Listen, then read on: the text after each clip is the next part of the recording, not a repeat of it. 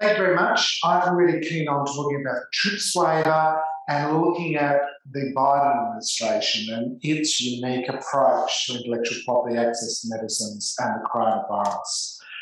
This work really comes out of a couple of decades of working on access to essential medicines, really as part of a community of scholars, and it's wonderful that so many great contributors in that field, like Professor Charles Lawson, for instance, are here today to contribute to today's discussion. So I feel like it's been a dialogue that's been going on for many years. As is always the case at QT, we'd like to acknowledge the Turrbal and Yuggera as the First Nations owners of the land where QT now stands. And questions around access to essential medicines are particularly significant and important for First Nations communities at the moment.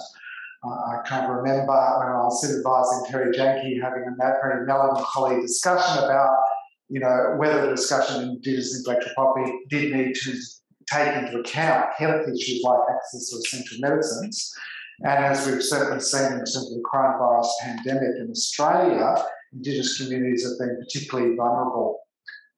So I think that's a worthwhile context in which to think about this issue as well. Just to begin my talk, I'd just like to kind of think back to an event that we held at QT several years ago, which featured the Honourable Michael Kirby, who was kind of talking about his role in the UN Secretary-General's high-level panel on access to medicines. And really he was talking about a number of initiatives that were being put forward to try to resolve some of the age-old disputes between pharmaceutical companies and national governments over access to essential medicines. At the time, he said, we need to dream big and need bold suggestions to bring international intellectual property rights in line with human rights. Every contribution can affect the lives of millions in the future.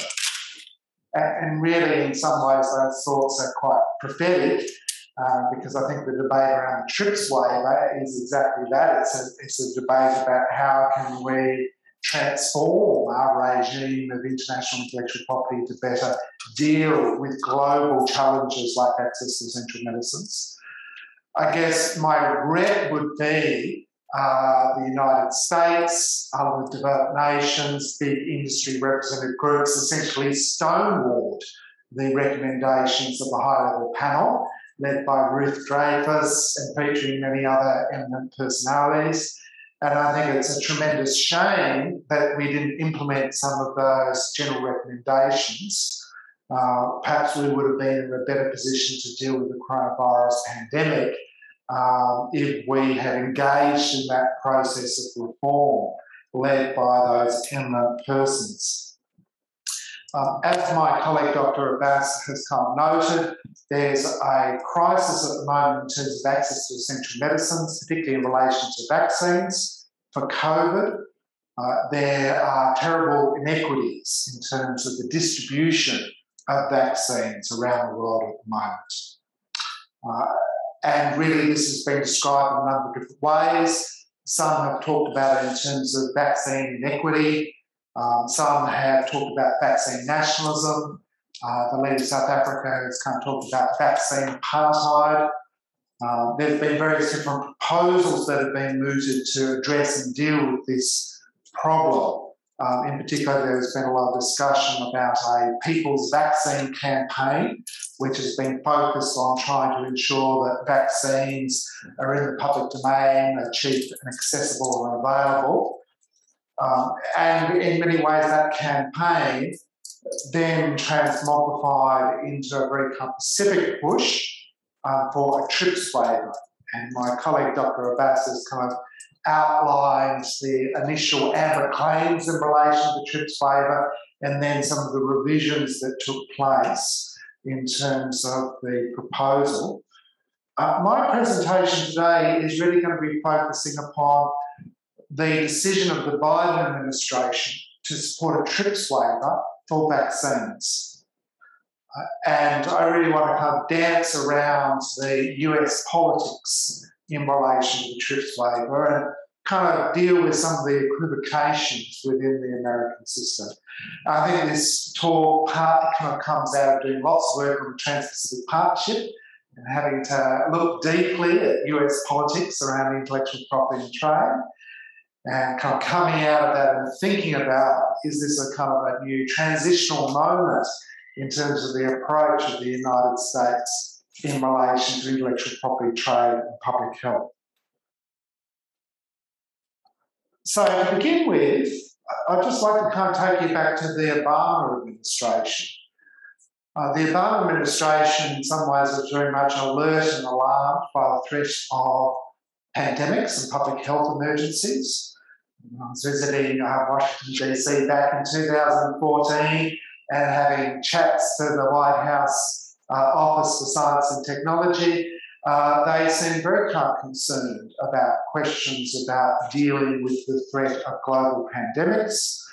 They'd also worked on a playbook for early response to high consequence emerging infectious disease threats and biological incidents. Having said that, the Obama administration was curiously contradictory when it came to intellectual property and public health. At a domestic level, Obama had run on a platform that he was going to take action in relation to drug prices.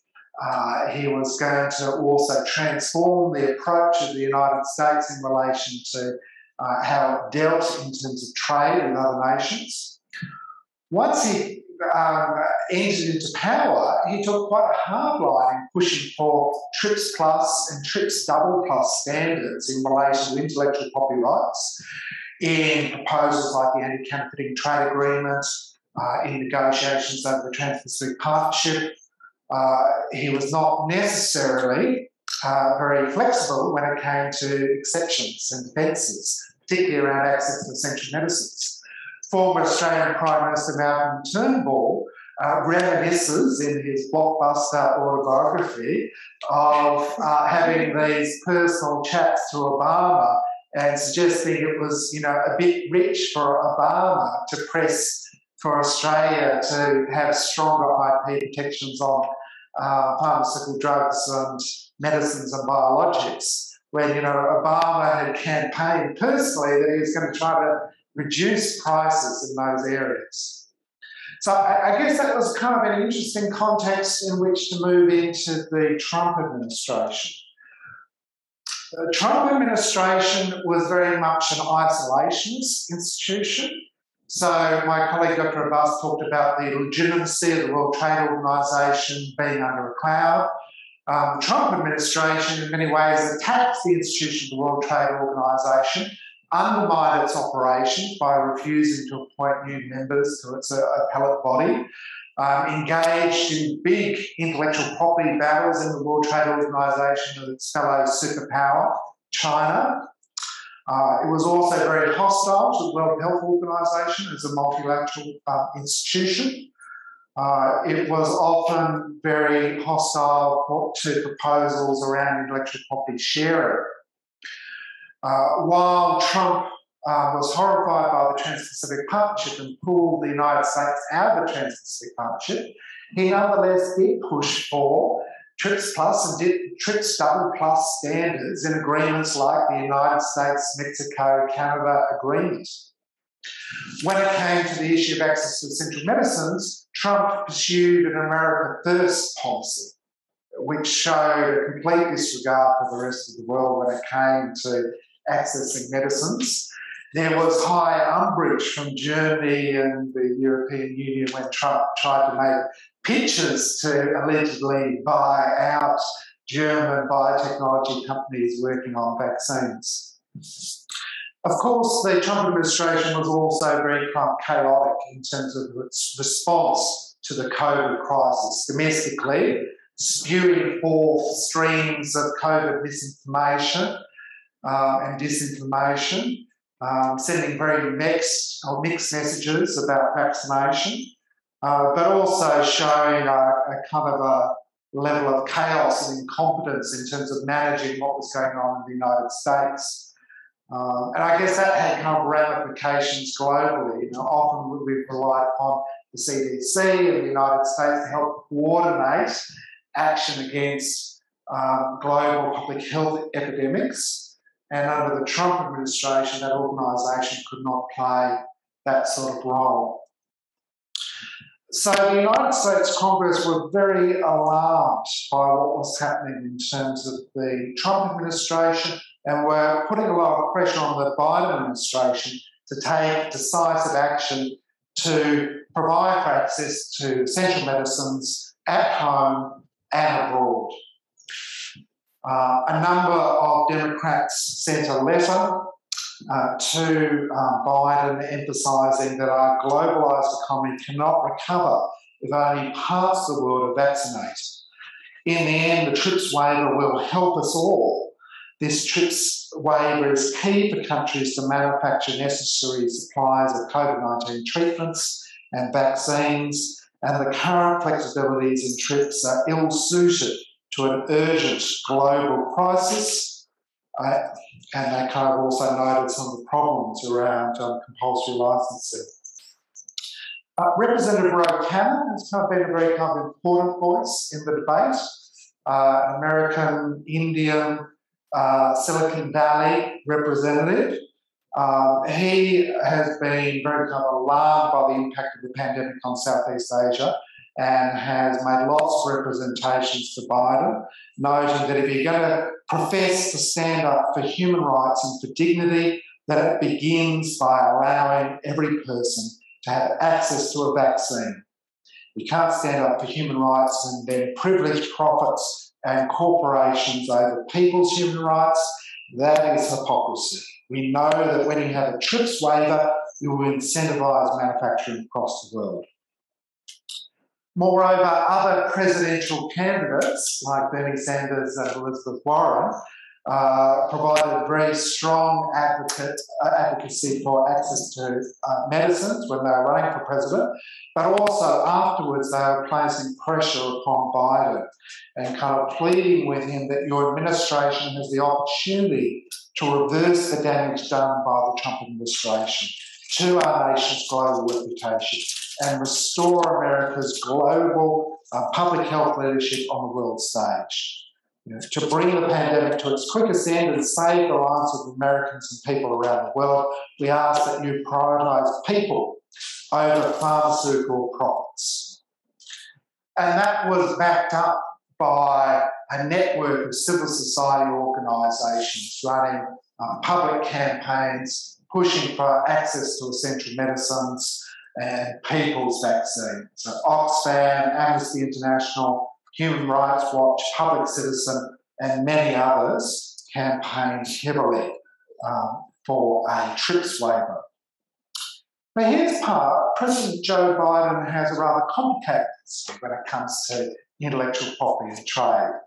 You know, when I was kind of digging back through his long pedigreed history, traditionally he has been quite a vocal supporter for stronger, longer intellectual property rights, both when he was within Congress and also when he was a presidential candidate, but also when he was vice president. He was a key supporter for the Trans-Pacific Partnership and pushed for broad protection in relation to intellectual property rights. He was not considered to be someone who was necessarily amenable to having lots of intellectual property flexibilities within the regime. Nonetheless, there does seem to be a number of factors that might have helped him change his position around intellectual property, public health and trade during the current COVID crisis. Biden has no doubt had the privilege of witnessing what has happened previously to Democratic leaders who have supported pharmaceutical drug companies in battles over access to essential medicines. So he no doubt recalls the massive backlash against Bill Clinton and Al Gore over supporting Big Pharma against South Africa in the 1990s. And rather shamefacedly, Clinton and Gore then kind of retreated to a position of neutrality in that dispute. But I think that was a very significant moment in time, which may have affected his position in relation to the debate over the TRIPS waiver. It's been interesting to see that the Clinton's daughter has come out during the present debates as a champion of the TRIPS waiver, So obviously she has had particular views about the position of the Clintons in relation to intellectual property and access to essential medicines. I think at a more kind of personal level, I think it's really important to remember that Biden's life has really been affected and defined by great family tragedy. Both the death of his wife and a child in a car crash, but later the death of a son from cancer has meant that he has a very finely attuned sense of bereavement and grief. So when he kind of came to the presidency, I thought it was quite a moving moment that the president and the vice president kind of held a COVID memorial and engaged in a kind of a process of having an elegy about the impact of COVID, particularly in the United States, on so many different families. So I think there's a kind of a really interesting point of empathy within the president, Joe Biden, and his kind of approach to access to essential medicines. But moreover, it sounds like from his press secretary that there was a kind of a very significant debate about what should happen in terms of the position of the Biden administration in relation to the TRIPS waiver. He asked various different members of his staff to put forward competing positions. So they kind of came up with this very compromised position for there to be a TRIPS waiver for vaccine. So not quite the full proposal that was put forward by South Africa and India, but some way there. Catherine Tai, the United States Trade Representative, has kind of explained the position of the United States in these terms. She has said this is a global health crisis and the extraordinary circumstances of the COVID pandemic call for extraordinary measures.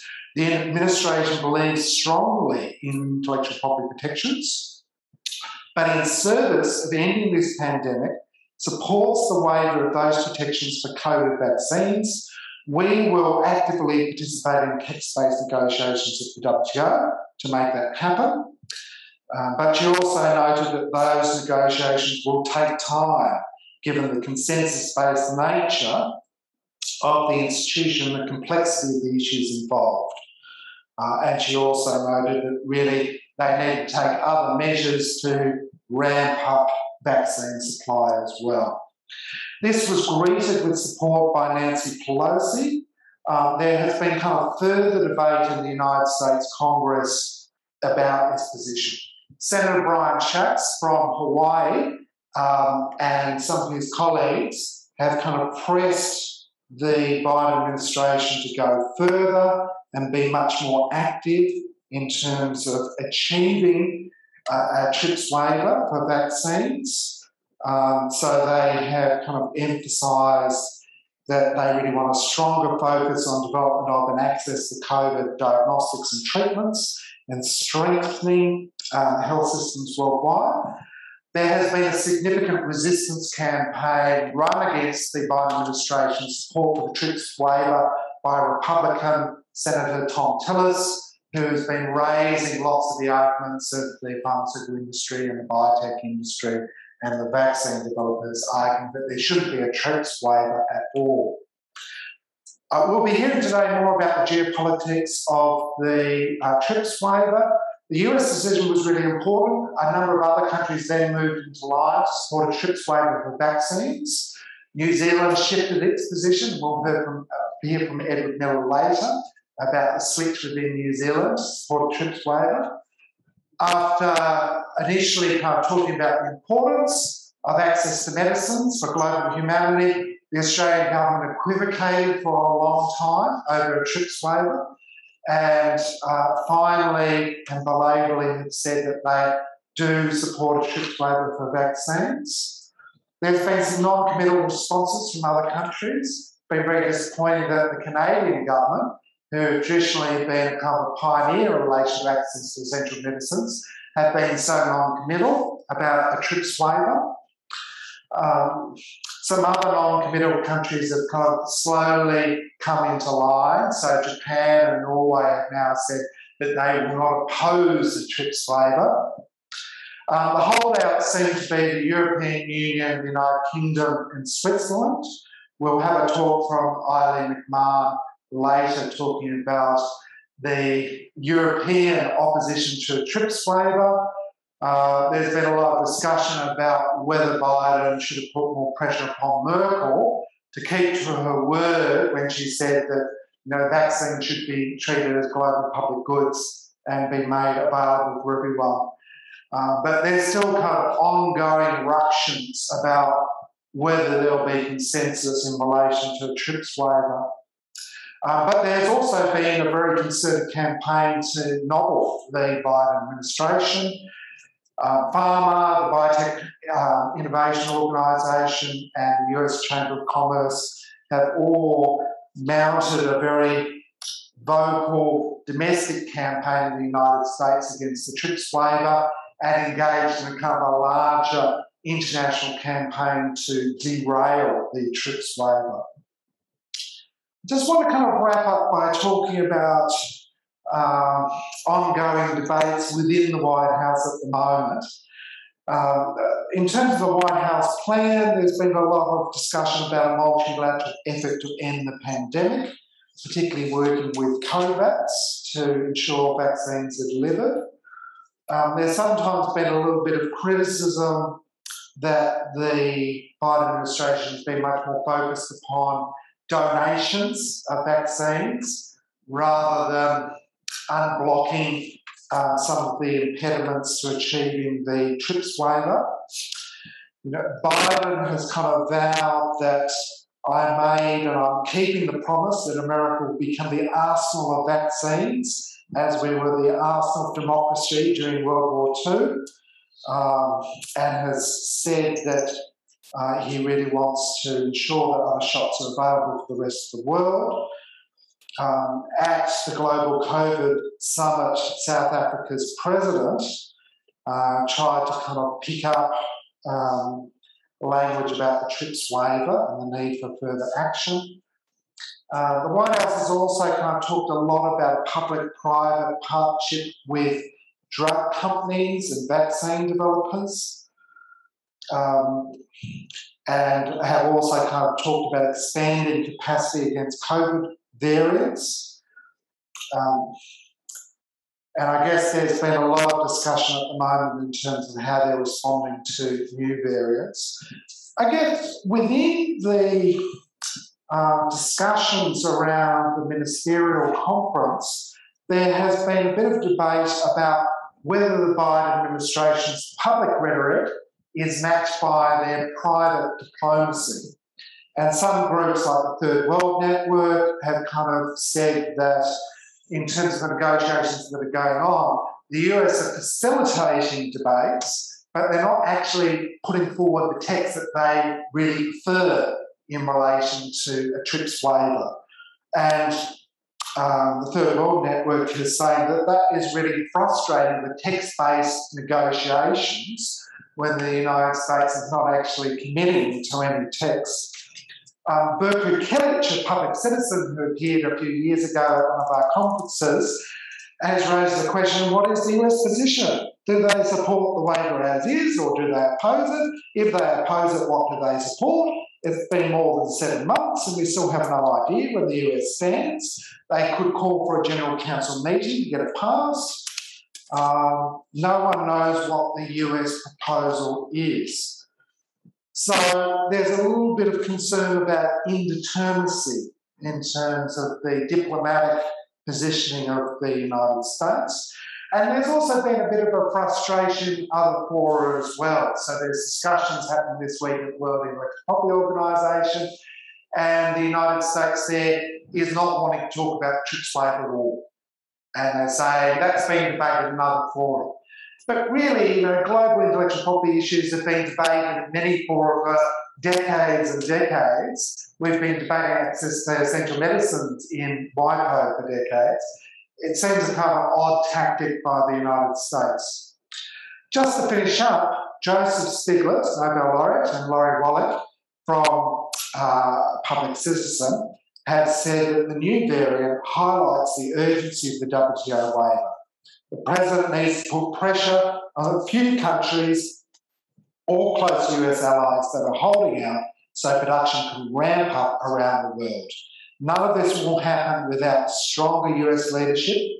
And to put it in a narrow-minded way, nothing could be more important to the health of Americans and the American economy. They know that in delivering the WTO waiver and leading the mission to end the COVID-19 pandemic, Biden has a golden opportunity to restore US standing around the world and revive his domestic support, which has been hard hit by continuing public anxiety about this seemingly endless pandemic. And I just kind of wrap up and wonder whether or not we will get a TRIPS waiver by Christmas. Thanks.